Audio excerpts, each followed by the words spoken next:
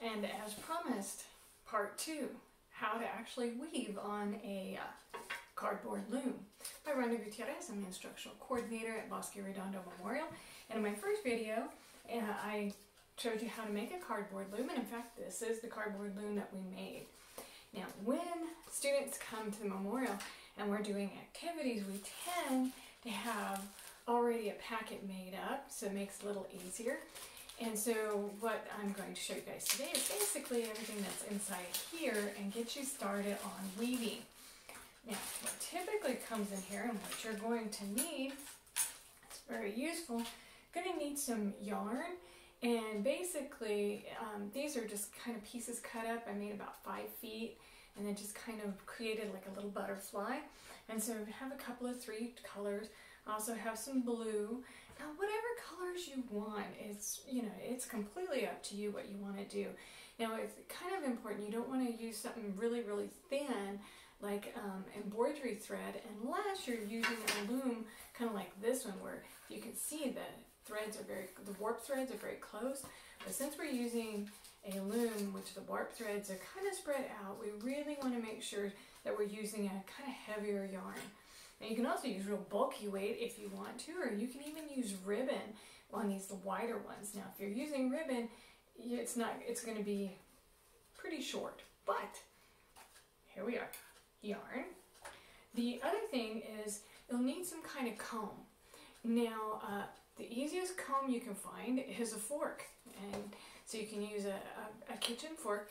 And what a comb does is as you're creating the weaving, you want to bring the yarn down, and so I'll show you about that in a minute. Now yarn, you'll need something to weave it through the cardboard loom, so you'll need some kind of needle.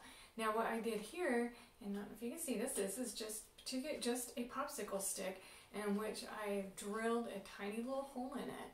Now if you're going to drill it, one of the things you want to do is do it very slowly because it breaks them. For every 5 or 6 that I make that are correct, I end up breaking a couple. So you can do that, or you can use a crochet needle, a big large darning needle. They make them in plastic or metal. So whatever you have, but popsicle sticks with a little hole in it. All you're needing it for is something to kind of use it as a needle. And then your loom, as you created already using the first video. So we'll start. And basically, you want to kind of start here with your butterfly. Get you some thread. Now this one's a long one. You don't have to use all of it. So I'm just going to use about like that. Put that up there. Now it is kind of challenging to put a thread through the little popsicle stick because sometimes popsicle sticks can have little threads on them. And then all you're going to want to do is literally go in, out, in, out, in, out, in, out, and in. So then simply pull it through. This is why you don't want a super long thread, because boy, it can take a lot of times pulling it all the way through. Now when you get kind of to the end like I am here, you just want to stop because you're going to kind of weave this in under, kind of work it under, and it will kind of go away. Now you see it's all kind of up on the top.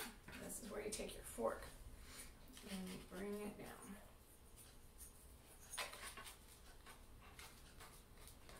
Now, when you go back the other direction, here's my needle. I have too many pieces of yarn here. When you go back in the opposite direction, what is important is to weave. It has to go the opposite way.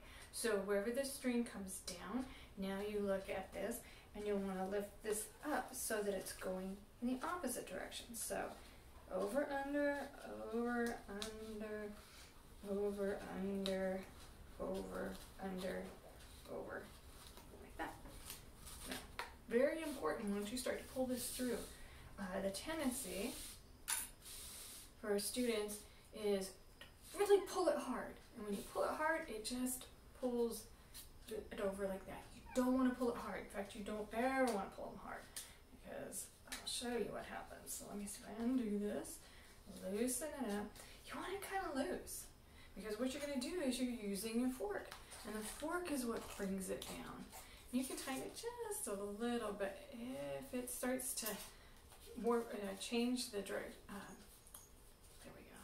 So, and then you just keep working it down, and you just keep going in, out, in, out, in, out, over, under, under. So, and I'm always rethreading my little needle here.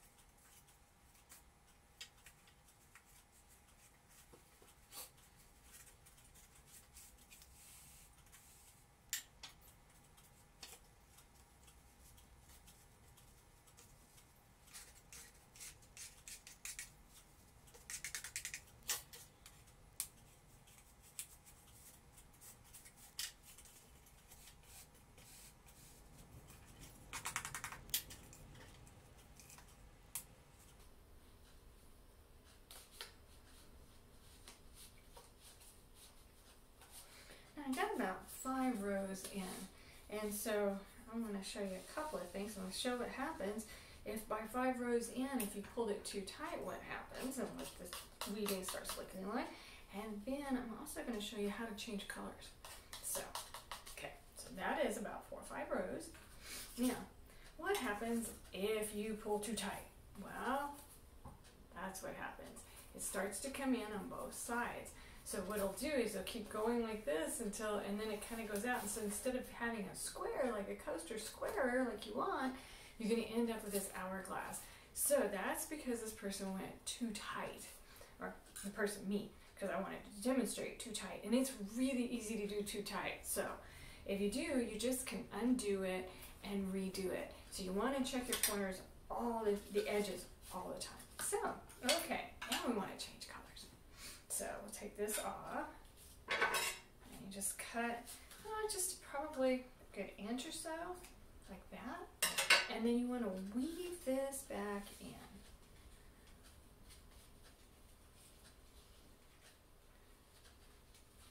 And so what'll happen is as you put the other color, it will kind of lock it into place. That's what weaving is. It's locking thread into place between all of these threads. So, ta-da. Now what's important, where it came over, that's where you want to start again. So I'm going to use this, either one of these yellows.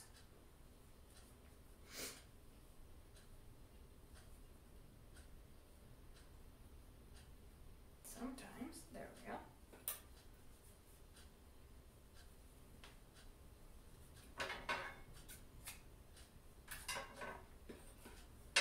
Again, thread your needle. And this is where it's important when you start to change colors. It's because you don't, with weaving the other color, the other end in, sometimes it gets confusing, and sometimes what happens is that you don't, like I said, it's going to be a little challenging sometimes with that little popsicle stick. Some yarn, the orange must have been a little thinner. Okay, so now I got my little popsicle stick. Because, you know, you look here and it goes over, and you might think, oh, well, now this one went under, so now I need to go over. No, you actually need to go under.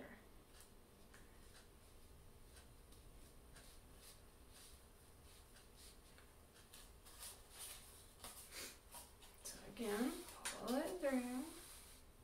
Oops.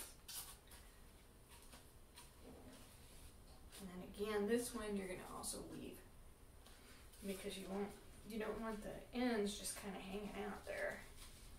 You want to cover your ends.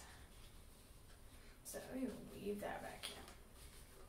And push that down.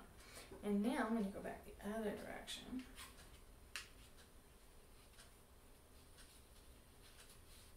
You won't even be able to tell that you had extra threads, because they just disappear. And the sky's the limit with this. Once you get started and you start learning it, you can change colors part way. That one didn't quite go away, so I'm going to leave that in. A plastic fork, a multi-tool. So, like that. And then you just keep going.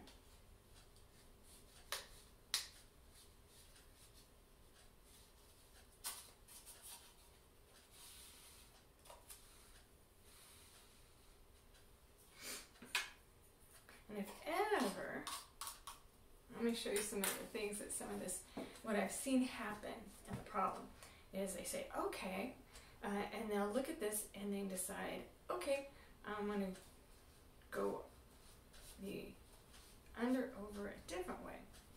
Say you did that. Well, this is what's going to happen. You pull it through, the other one comes out. That means you went right back in the same direction, because you got to wrap it around. So you got to make sure.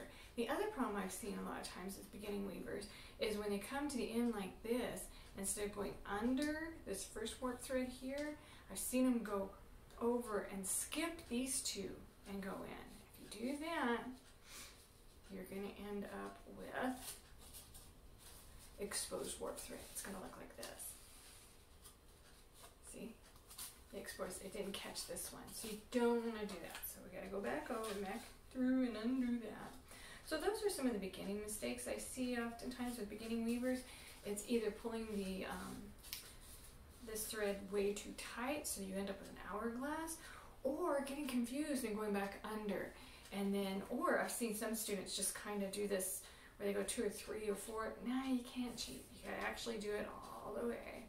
So it's whatever thread, it's just you get used to seeing it, and the more you get used to seeing it, more sense it makes. You'll be like, oh, because at first it's really confusing, but then if you notice, here you're going to have this loop, and this loop is going to catch this last thread, and that's what you want. So it goes like that. So now what you want to do is just keep going. Change as many colors as you want, and go all the way up to the top.